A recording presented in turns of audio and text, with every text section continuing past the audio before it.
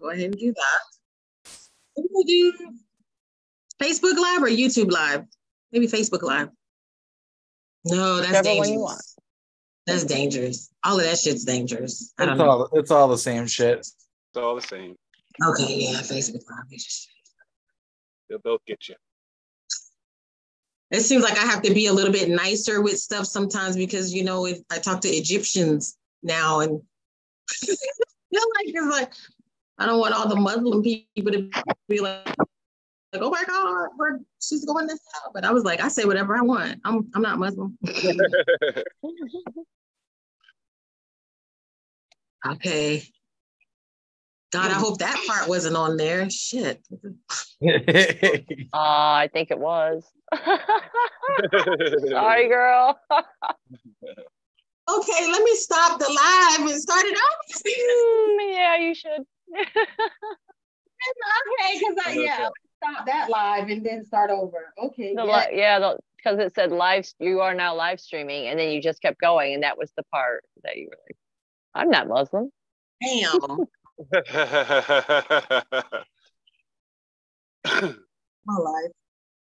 My life of accountability is hard. Okay.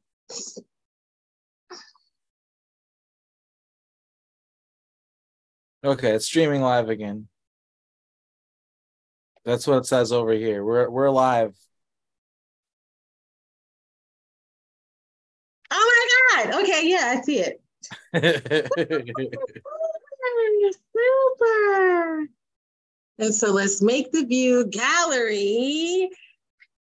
Here I am, Women at a Stars, the First Lady Erika, your cosmic mama, and I'm here with Aurora Diamond Heart.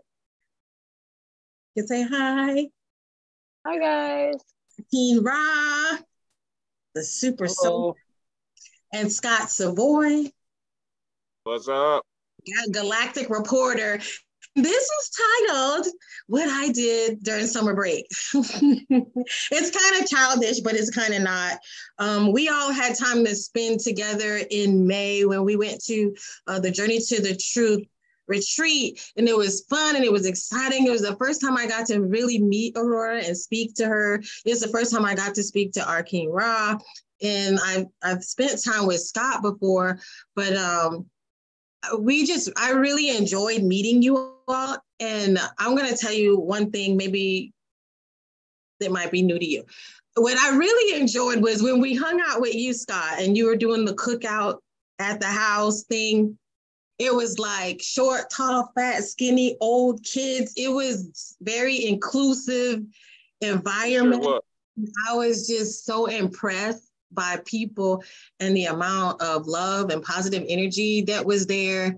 And it really, before I went, I was like, I don't know these people, I don't know how much folks gonna be drinking or doing whatever. But then I was just like so put at ease by how loving everybody was and how it wasn't like the mean girls or the pretty girls or the cool boys. Like it wasn't anything like that at all. It was just like everybody is welcome, black, white, didn't matter.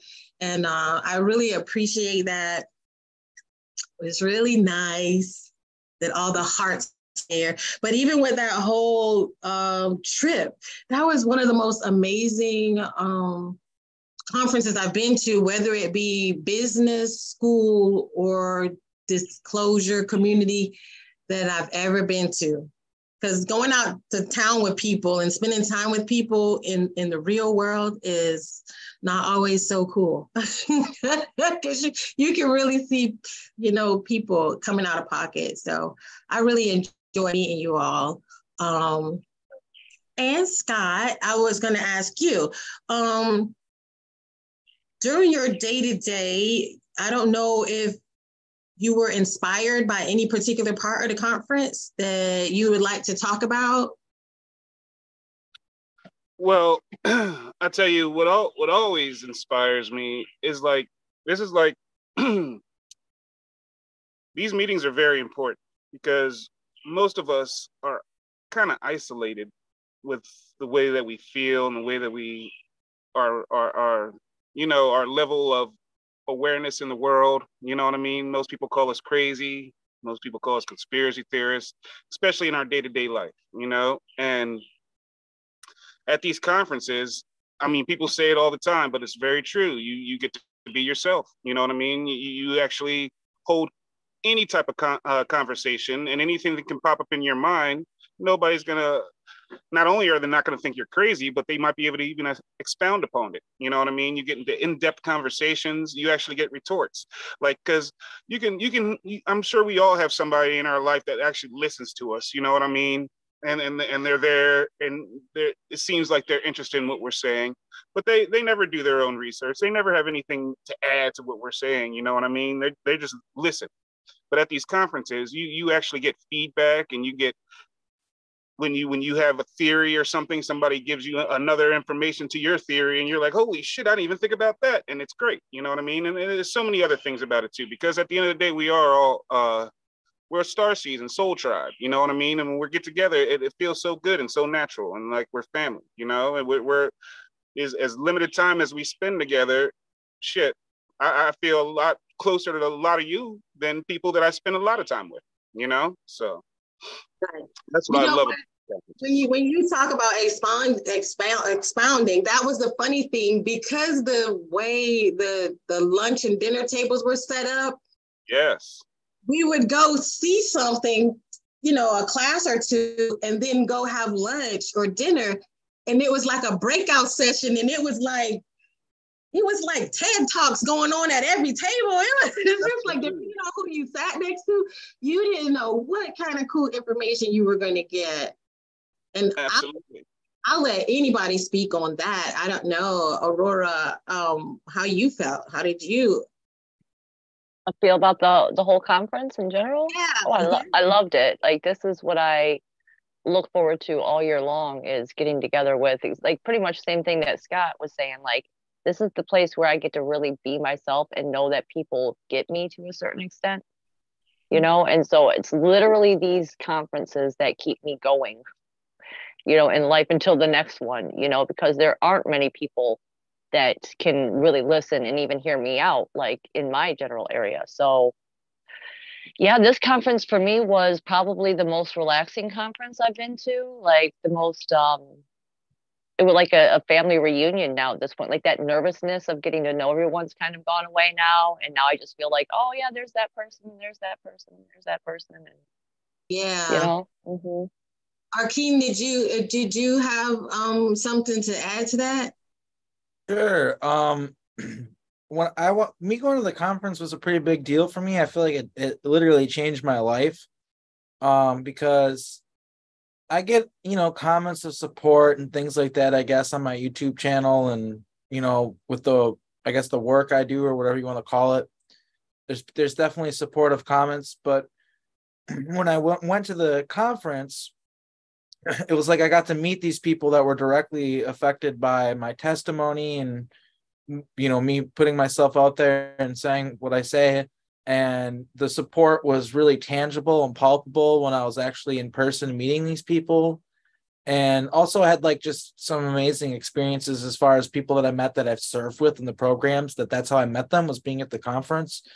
And yeah, it was just it basically, for me, is what it did is it built this, it gave me this momentum, like it built this momentum for me, and then pushed me forward to take the work that I'm doing more seriously. And the fact that, like, you know, interviewing people every week or twice a week, you know, doing it as often as possible and getting this information out there as frequently as possible, because, like, it's important. Like, it just kind of put things into perspective for me, like, whether or not the masses are awake and aware, and whether or not they want to accept what we're talking about, like, we have our tribe, and we have the people who do understand, and we're all putting in the work. Like, we all got our own YouTube channels, we all got our own things we're doing. We're putting in the work because we recognize that it's necessary to wake up other people. And the beautiful thing about it, that is synchronistic in a way, and it's almost like it almost feels surreal, as you see these UAP conference hearings and all this stuff going on, and you see the normal people, the normies, or whatever you want to call them, the people that really aren't in tune to the stuff like we are, they're becoming more receptive to it, and they're understanding that, okay, well, there is some truth to this. This isn't just like some hypothetical thing like some loony people are talking about on the internet. Like, no, we've been telling the truth the whole time. I guess it's just like one of those things where it just made me realize that we're doing the work. It's like the groundwork. We're like the ground troops for this disclosure thing. And I don't know, I could just feel the energy of being there, where it's like we're creating a sort of shift in consciousness. I think that we are making more of an impact than we realize. I hope that's not just hopeful thinking, but it felt that way when I was there. And I feel like it's important to experience things like that, where you like realize you matter. And not only that, like you realize all the other people around you, they matter. And like just this feeling of importance, and that like, okay, this needed to happen. And I'm glad that I came here, and I'm glad that I was a part of it. And yeah, it just pushed me forward. Like meeting Tony, who triggered my memories in a way. Well, I already had memories, but like then seeing his video and realizing like it grounding me in reality, and then just ending up talking on like a round table with them, it was like surreal. And it just made me realize like, okay, like if this is what happened within like a year and a half, 2 years, like where could I be further down the road? Like I must be making an impact, right? That's what it did for me. It made me realize like there is an impact being made. I love that because, and I'm going to say this. Hey to Tyler, hey Susan and Maggie. They're watching and they said this is a great lineup. So I appreciate you all supporting us and just chiming in. I thought it was super cool because here you have been interviewed by James Rink before, and you got your own channel and stuff. But then it's like, it's always the coolest to meet Tony Rodriguez, who's like been doing this for a long time, and James, and even one person I met, the Jessica Jones, and I was like so hyped to meet a female who was into cryptozoology and the female Bigfoot huntress. And the minute that we walked in, she was like, "Hi, I'm Jessica." I was like, "Oh my God, it's Jessica!" And then she was just like it was as if we'd met before. And we're like, I don't know, it was just so beautiful. Like nobody was trying to be like. Everybody was on the same level. Right, like not the older people weren't like, calm down, young buck, and then the young people weren't like, okay, old people get out of the way. It wasn't any type of separation. It was all just beautiful in that aspect. And I think you really hit on something really important that I noticed in 2020, because I felt like in 2020 people were like, oh my God, it's Laura, and oh my God, watching all the different channels. And I was really adamant amongst my own friends, no, your voice is just as important as anybody else's. And the whole idea of putting other people on a pedestal, how we got effed in the first place. So do not feel that what you have to offer is not as important as others. And for me, it was really cool because I had some theories and I was running stuff by people and I was like, I don't think anybody listens to me, but people were like listening. And I was like, so I got to, run my theories by other people and have them basically confirm things for me that I have been feeling that whole time too. And I do think it's important that each person, whether you have a book to write, a poem, artwork, whatever it is that you have to contribute, I noticed that people just had so many different things to contribute. And then also kind of like what we're talking about now is you started off here and then you're moving and progressing. People's artwork, they were just discussing how things develop for them over time. And we were just watching that. And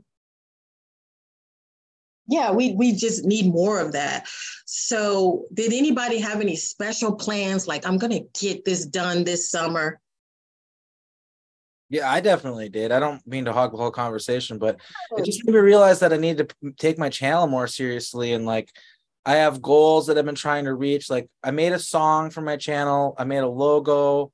Now I need to like make it so it's at the beginning of everything and just trying to make it look nicer and like make it so like people might catch normal people's eyes or just people in general. But yeah, just that's basically been the goal, is just, and putting it on Spotify, things like that. Like that's what it made me realize I need to do. And I've been working on it one step at a time. And it feels really good. That's cool. Scott. Aurora. Yeah, I wish I had something going, but I don't.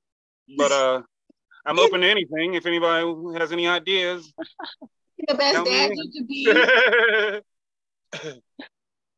Yeah, I would say mine probably is just something similar to focusing on getting my channel more developed. Other than that though, mainly just working, just trying to work and keep on pushing out the live streams that I do and take care of the kids and find my way out of a bad situation, really. Right. I was going to say finding joy too, because I remember my first year, I was really hype about learning tarot and learning all these different things. And then I came into a point of being where I was just learning to just be and be content and observe and find joy and happiness. But you just hit a very good point of anchoring in the joy in your life and making your personal life better. I don't know if you have advice for people based on what you're going through, what you've been through in the past, or even these last few years. How are you finding joy? Because as we discussed before this even started, like I'm seeing the monetary system acting crazy, gas going up and food going up. I'm seeing more homeless people and things like that. It's like, how do you focus and find joy and be able to help heal others when there's all this chaos around us? And you as a healer and as a teacher and a mom, how are you finding that journey?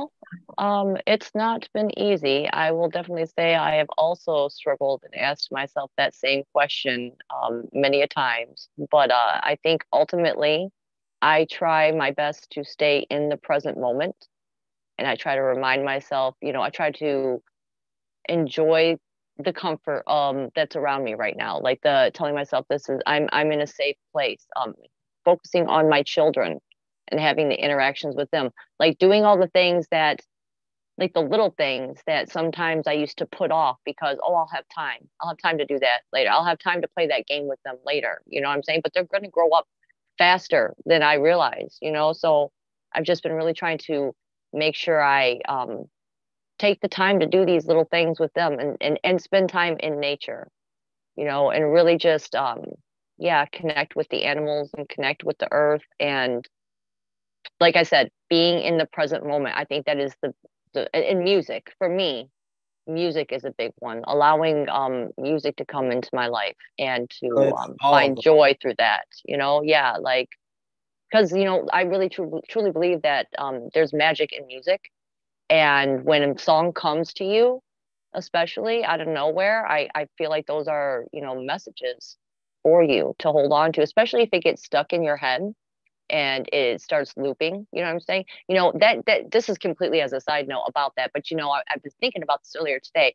They say that is one of the ways. I heard that was one of the ways to stop like the voice of God technology or whatever is to be able to have a piece of a song looping in your head. If you just have it looping in your head, that's a way to block it. I forget where I heard that, but I thought that was very interesting because I always have a song, usually something looping in my head like that. And so just pay attention to what randomly comes up in your mind during the day, because these are, these pineal glands, they're little receivers, and so those things matter. And that's why awareness, that's what that's all about. Self-awareness. That's what it's all about, is being aware of what is going on in your mind, because it's your little computer system that's meant to help you, direct you, and give you discernment about what path you're taking in life.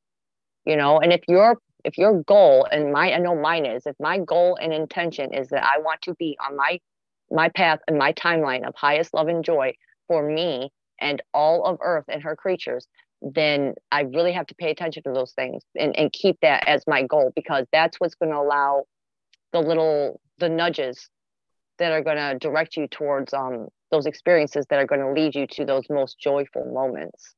And I think once I got that intention clear inside myself, that is what actually led me to this moment, even being here with all of you guys. So that is my answer. That is how I find joy. Yeah, I think you really hit a good point when you say you got to start living in the now and in the moment, you know, because that's very important, because that's one of their main uses of the fear is that you're thinking in the future and how they're going to get me in the future. Because if we think like that, I mean, things don't look good, you know what I mean? But if we focus on the now, that future might not come about, you know, because it's like they say, fear doesn't exist. You know what I mean? We're worried about something that might not even happen. You know what I mean? Something in the future that hasn't even happened yet might not ever happen. You know, that robs you of the joy right now. You know, and it happens to all of us. I sit there and sometimes I'm like, these outer things start piling up, like, oh, how am I gonna pay for this? How am I gonna do this? How am I gonna do this? And then you gotta stop that for a second, sit back and take a breath. You know what I mean? And know that you're gonna be okay, because you usually are. You always have been. You usually will. You know what I mean? And don't stress that shit so much, because that's most of the thing people do is stress over shit that might not ever happen. You know, so that's an important point you made. We gotta live in the now. 100%, 100%. It definitely robs us of our joy if we're focused on all those fears. And actually, as manifestors, creator beings, when we use those emotions and focus on those fears all the time, we start to create those things. You know, so really getting out, and that's I think that's what, you know, a lot of us, that's how, if we hadn't been switching out of that belief system, we would never have resonated enough to find each other. So we are the ones that, if we gather enough of us together with those intentions and the joy in ourselves, okay, we can manifest more for even other people and help wake more other people up. But it's going to be, I feel like it's just going to be it's kind of a slow crawl right now. It's important for people who are, you know, star seeds, super soldiers, assets, whatever you want to call them. There's a million different names for whatever we are. And we're, oh man, I'm having a brain fart. Oh yeah, our bliss. We need to have our bliss. That's something that, like, if you're not in a joyful state, and if you're not in a state of like obviously it doesn't mean like toxic positivity, like you have to address your darkness and the world's darkness, but like having our bliss, like being in a state where you have joy and where you're confident in yourself, like that allows us to be able to manifest a better reality and make an impact on the world around us. And it is kind of important, you know, the whole, to reiterate it, to stay in the moment, to focus on what you can change, what you can do, instead of feeling powerless about what you can't do. And, you know, like with anything, you just have to start from the ground up with the goals you want to accomplish and the things you want to do. And that's all you can do. And yeah, music and nature is one thing. Personally, I've been just realizing, like, I don't know why people live in big cities. It doesn't make any sense to me anymore. The older I get, like, this being in nature is just so perfect and so much better. And I don't know why we cram ourselves into these small cities and put ourselves in this like low vibrational state. Like, you can just tell when you're in these big cities, like, and it's just, yeah. So being in nature is really important. I think, like, even if you live in a big city, just try to spend time outside in the sun, and maybe get out to a good nature spot nearby as often as possible. And just, yeah, I don't know, just try to find your bliss and keep your bliss, and don't feel selfish about it. It's not a negative thing to have joy when the world is in a place of despair. That's like, you know, like a program. Like, it's okay to still find joy in the world, because what are we fighting for anyway? We're fighting for that joy. We're fighting for the you know, for peace and for yeah, you know, bliss and like all those things that matter, like, you know. Absolutely. So it's not like something to be guilty about, not something to feel bad about, despite the fact that, yeah, there are a lot of problems in the world. And if you can do something about it, you should. But like I said, you got to start with what you can do, and you can't focus on the things that you can't do. That is what I call like your army of one. Because if you try to take everything around you in all at once, that's like trying to eat an elephant, right? You cannot eat an elephant. You have to eat it one bite at a time. Where your one bite at a time is, what can I do to make myself better? What can I do in my home? What can I do in my energy, in my field? The people and relationships that I actually have. How can I be a better friend, mother, Also father, whatever? The people are important. That's what's important. And you know what is disturbing? I hear people say, oh, I'm just a mom, or I'm just like, you have an important job, Scott. You say, all I'm doing, I'm not doing, you are raising a child. So you're like that takes most of my time, that's for sure. Yeah, you're helping develop the young mind so that that person doesn't go out into the world toxic and gross and muddying things up. So you are changing the world. You know, you literally are changing the world with that.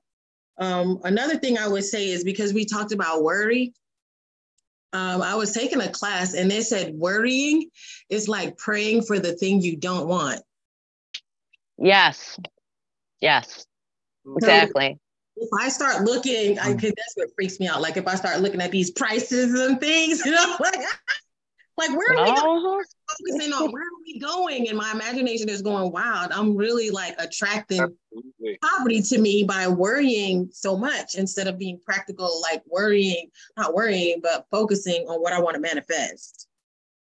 So, and you know, and that's right. We shouldn't feel bad about joy, because that's literally your job. You're anchoring in the joy is your job. So complaining all day is not your job. You know, you're supposed to be here to anchor in joy. So it's your birthright to feel it. It's your birthright to feel love and joy and happiness. That is the original state of being that we were created and designed to be in. It's only because of all of these, you know, negative controllers of the world that have set us up and traumatized us and programmed us and helped us trap these densities inside our body, so that way we can't have that love and joy flow through us properly without actually doing that work, doing that shadow work. You know what I'm saying? But if none of those things were to exist, if we were to exist in harmony with nature and like we used to be, you know, we wouldn't even know that we wouldn't even have that struggle to allow ourselves to feel joy, and if not feel worthy of it,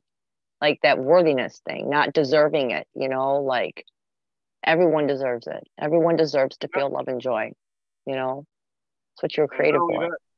Absolutely. And not only that, like people got to cut themselves some breaks too, you know, like especially people in our community. They're very strict on themselves, you know, and then they forget that we're here to enjoy the human experience. You know what I mean? As long with Save the World. I mean, sure, these evil bastards have all of our things corrupt, but they are our things. Like football, that's our sport. We made this sport. You know, they corrupted, sure, but it's the athleticism of these of sportsmanship. You know, and music, like Arkheim. Arkheim fucking makes fantastic music, and they literally stole it from him and use it for corrupt shit. You know what I mean? They take our things and they hijack them and they use it for their evil purposes. You know what I mean? Yeah. But we still need to celebrate the things that we create. Our creativity, our joy, our love is revered throughout the galaxy. You know what I mean? We have artwork hanging around the fucking galaxy on people's walls and shit. You know what I mean? They play our songs out there. They probably playing Arkheim songs out there somewhere. Numbers, like they're hijacking the numbers. Ooh, that's a bad number. Ooh, that's a bad color. That's a bad symbol. That's a bad 13's a lucky number. These are all ours. Yes. Go ahead, Arkheim. I was just saying 13's a lucky number. It has to do with the musical notes. Once you get to 13, it starts all over again and it goes back to A. And so it's like, you know, it's a positive thing. It's like, it's how everything repeats. Everything's a fractal. It represents that. It's lucky. And instead they tell us that it's unlucky. Right. For sure. So anything, have you been reading or watching? Any type of meditations you've been doing, or anything like anything cool that's been coming into your purview? Or has it all just been self-produced? Personally, when I was able to go to Egypt, something happened to me that I was offered to come and learn and I was going to be taught these things. But what ended up happening to me is I was taught nothing. I was taken places and I was shown a lot of beautiful things. Like I was where I needed to be, but I became self-reliant. And because I think what happened, the person said that they wanted to teach me some things. Instead, I think they really wanted to learn from me what I had. But in the process, I decided I'm going to stick this out and do what is good for me and for, I came to lay foundation. I came to learn how to take people on tours and show them things and do meditations. And what happened was my meditations multiplied in their energy. My meditations grew, and I kind of made up my mind, like, regardless of what anybody is doing or what anybody has or says they're going to give me, that I can rely on myself, and I trusted myself. I ended up like going out on my own in Egypt by myself. Like, I don't need you guys. Fuck that. I'm on my own. And the last half of my trip, I ended up even staying an extra 10 days, and I had like a way better time. And I learned to rely on myself, that no matter what, I was still getting the same messages, like God's on your side, your team is with you, everything's going to work out. So I just let go of the fear of I need these certain people around me to get into the point where it's like, it's okay, because I don't need them. What I need is source creator who got my back anyway, right? The creator has my back. My guides, they have my back, and they're telling me, you got this. And I ended up doing for myself what I thought someone else was going to do for me, that I didn't really need anyone else. So I'm wondering how this is working for you, because even when it came to photography, like I started experimenting with color and exposure and learning, and I just saw certain parts of myself becoming better, but not because of what anybody else did for me. It was just there. It was just there. And so I'm asking, how have you seen growth in yourself over the last couple of months? Well, I wanted to tell you real quick that my guides were coming in and talking to me when you were just describing what you were going through, and they were saying that this is something that you've done before, that you were in Egypt, that you've been there before, and actually this was more like an initiation for you to prove to yourself that, like, to bring back those memories. Like, it's like doing something like later on you find out, like, let's say you had amnesia or something, and you come back and you find out that you've already walked all those streets. You already, like, that the reason you chose all those things is because that's where you had done that before, so that is what they were saying to me. And I just wanted to tell you that real quick.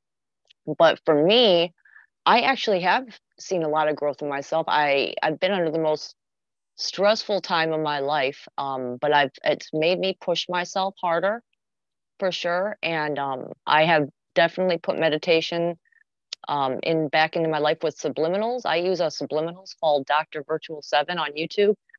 And I have, yeah, love him. Yes, I have a playlist. And I've used it before. Here's the thing. I've already done some experiments with this guy's subliminals before, and I know for sure that they work, so if I go to this channel and I have a playlist made, and you're supposed to listen to them like 2 or 3 times a day for 90 days, and that really kicks them in. But I was seeing results already within the first week.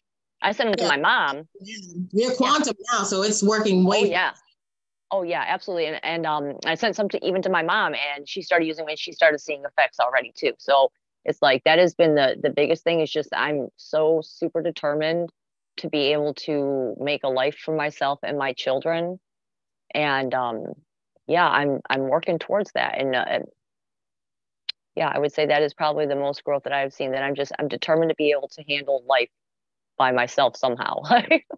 I don't know. Right.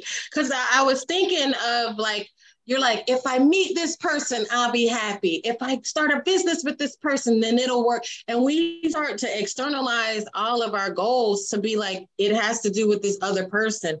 And that other person is your higher self. It's like this part of you that you need to discover, that you're like, no, actually, I literally went through this process of saying, why are you saying that if you get this person or if you meet this person or if you connect with this person that you can have the things that you want? That I had to like, wait a minute, like, what are you doing?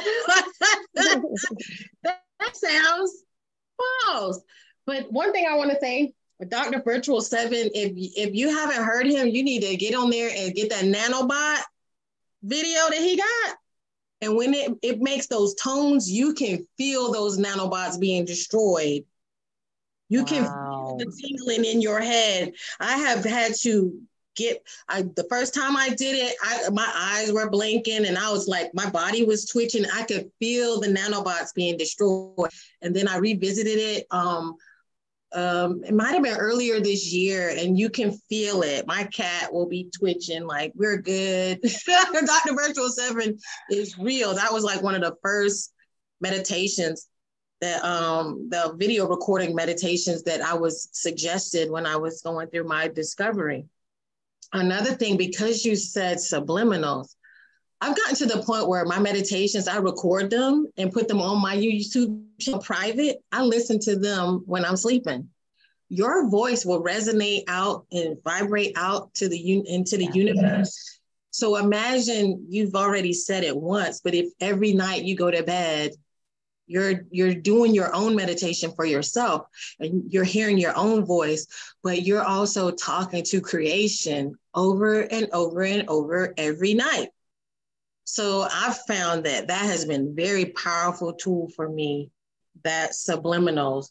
But what about writing your own messages and listening to it yourself? So that was just really cool. Sorry, guys. Yeah, no, that's really powerful way to do it too. When you do them yourself, you record them yourself, and listening to it at nighttime or during those moments where you're just about to fall asleep in that theta brainwave state, like that is when it gets in the deepest. So I actually do the same thing. That's when I listen to my subliminals the most, is at nighttime. So that's so funny. Yeah, that's cool. So with you two guys, are you noticing some growth? Are you having to let some people go, kick some people out? Who are living in your mind rent-free, just want to pat us on the back.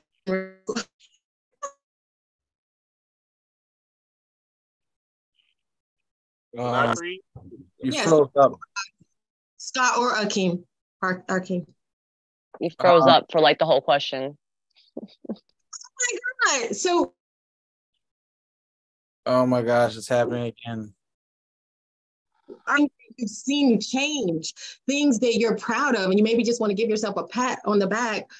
Have you had to release some things or some people so that you can move forward? Sure. I guess the biggest thing that I'm realizing is like you kind of can't care what other people think, and you have to be with the people that you need, not necessarily the people that you want. And you need to understand that, like, yeah, like some people aren't going to understand you. Some people are going to think, I mean, but that's the only way for you to find your people, the people that you belong to, is to truly be yourself. And that's something that I've been learning about, I guess. And also, yeah, I've just been learning that, like,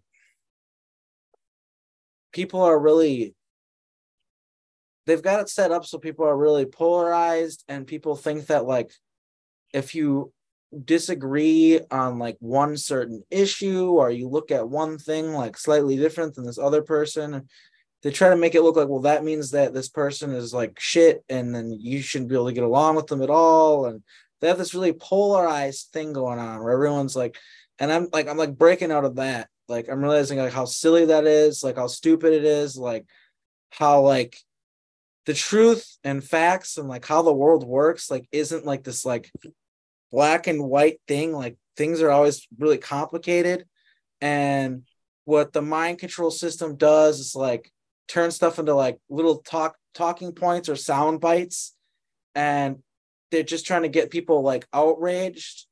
And so, like, I think like that goes back to like finding your bliss too. Like, we also need to understand that a lot of the outrage in the world is like, you know, they're trying to manufacture that state of fear, so we don't want to give into it. But yeah, I feel like I kind of went on a tangent, but I hope I answered the question good. Yeah, that was such a small answer. Okay. I'm gonna tell you this. What you hit on was the number one thing about being yourself. Like, we're afraid to lose friends sometimes, right? And we cannot be afraid to lose friends, because you're exactly right. The more that you're yourself, the more you move out the garbage and bring in the people that really do resonate with you, that can really inspire you, motivate you, and who understand your journey. But two, what I've noticed a lot of times, people with their outrage, a lot of times people are trying to recruit us for their fight. Like, I'm mad about this. And then they want to tell you the story so you can be mad about it. So you can join them and walk in their little army and do whatever kind of movement, like to put you in their movement. And so I think it's like, we have to be extremely careful what we're taking in from who. Like, why did they tell me this? What's the purpose behind it? How does it help me or hurt me? Or does it even matter? There's a lot of things that we are upset about. Like, I say flat earth, I'll just say this. I really don't give a damn if the earth is flat or not, because as long as I'm not about to fall off, I'm good, right? So me arguing with you about whether it's flat or round doesn't make a difference, because unless we on a mission right now and we're about to fall off and we got to figure out the math and the science behind it, that's an absolutely useless argument. And so it's like Pulp Fiction, a lot of useless arguments that people will drag you into. And then in the meantime, they're just really sucking off your energy. So that's kind of how I find it. I don't know if anybody had anything to expand on that, where you've noticed people really just coming to you with some nonsense, and and then you're like, and what are we supposed to do about it? Because some of this stuff, like, you'll never know the answer to it until you die. And maybe not even then, so. Yeah. Yeah, Scott. That was a great answer. I second Scott's answer. But it's cool. So, has anything moved you lately, as far as the news of disclosure? Or no, let's not even go there yet. Let's go with any movies, any programs that you watch, because I know a lot of people don't watch movies. But I just watched, they cloned Tyrone. No spoilers. I'm watching that right after this with my girlfriend. We're having pizza. Oh, man. I don't want to fucking ruin it for you, man, but good God, that shit is chock full of disclosure. Okay, so there's stuff outside of that, but woo! I tell you, man. I mean, that's disclosure, right? Like, I mean, it's chock full of disclosure. It's like brimming. It's like, you know where I go with this? Of course, is that for movies that are made for and by Black people, I don't watch most of them because I don't like Medea and all the trauma porn. It is in most of the movies that kind of propagate the negative images for Black people, right?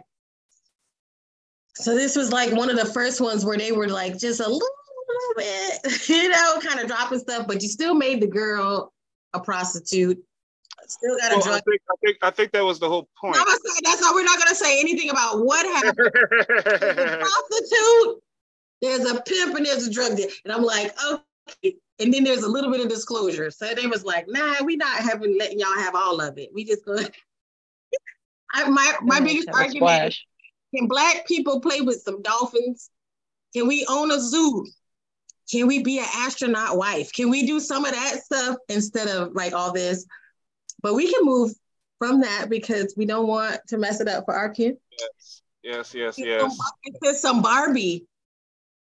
But one thing I will say about that, it is ironic that Jamie Foxx is in this movie, and then he apparently has all these health problems, and he comes back out not really looking like Jamie Foxx. Maybe they cloned Jamie. Weird. That's pretty. I thought the same thing.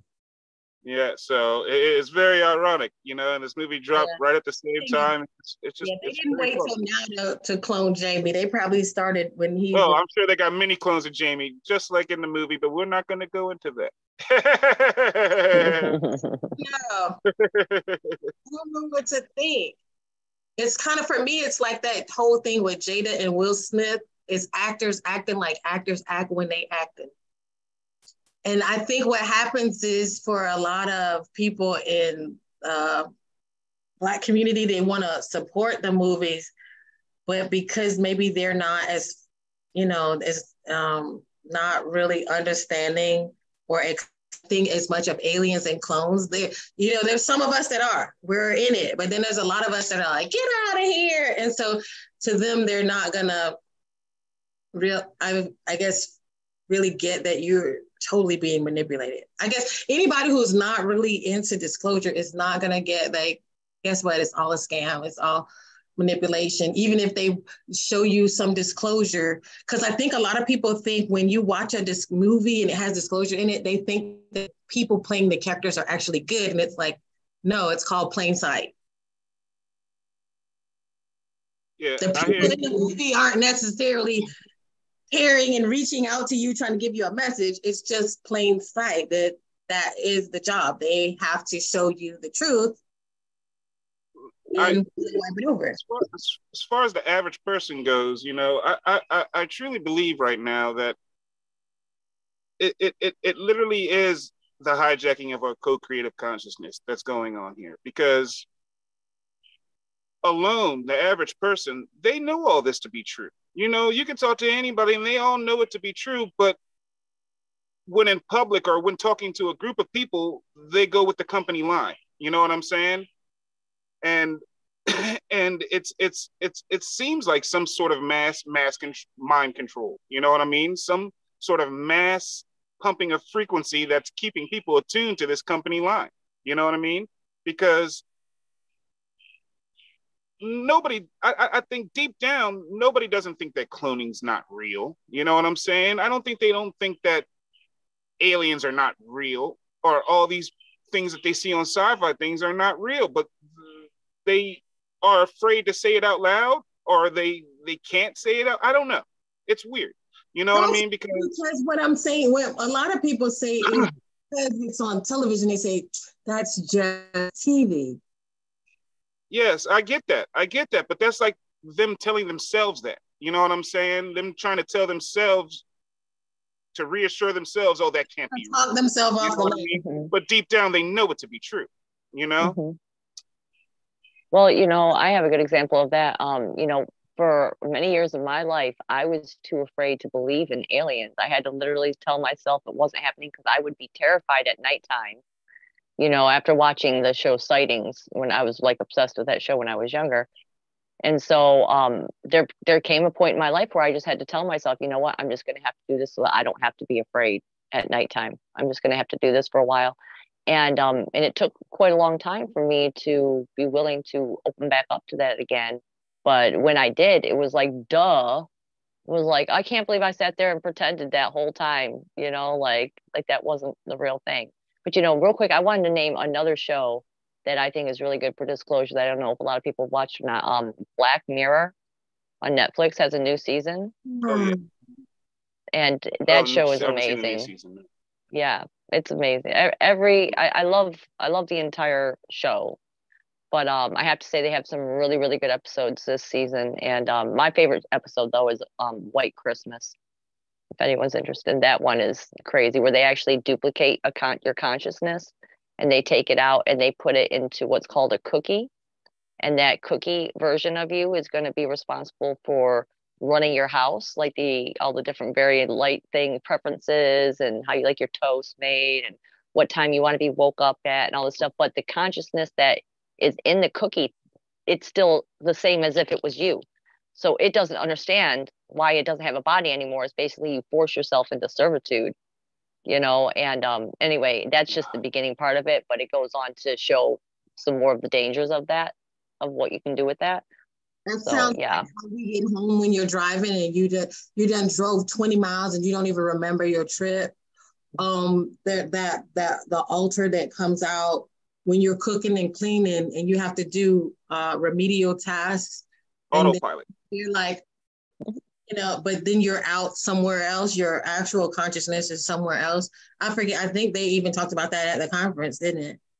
I think so. That alternate that comes forward to do, I heard that every person pretty much has a minimum of 12 altars. Actually, that's what I heard at one point, that we all have. They're just different versions of ourselves, just from having been through various experiences in life. But on average, it's about 12.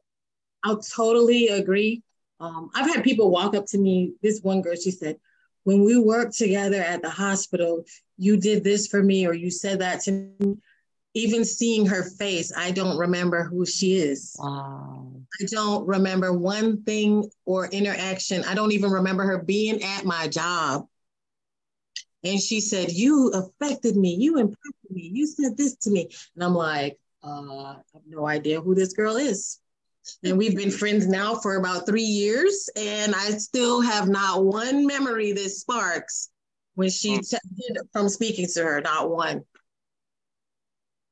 Wild. My sister has told me, like, you did this. And I'm like, maybe that was me number 37. This is me number 64. I don't remember not one. So there's just these times, there are things that I remember. And then there's things that I know have happened to me. And I have a physical scar to prove it. My mom showed me how it was basically impossible for it to have happened. And I'm like, I have no idea. How do I have a scar to prove it? So anyway, I could, maybe I need my own season of Black Mirror. But anyway, I'm gonna let our friend in and we can talk about some galactic news. It's gonna be like a family reunion. And we're gonna welcome in Reverend. What's up? The man of many names. What's up, Scott? What up, brother? How you? Hey, Cassandra. Also on Facebook Live. So let me hold on. Let me separate this recording because I know Jermaine like to act up. So okay.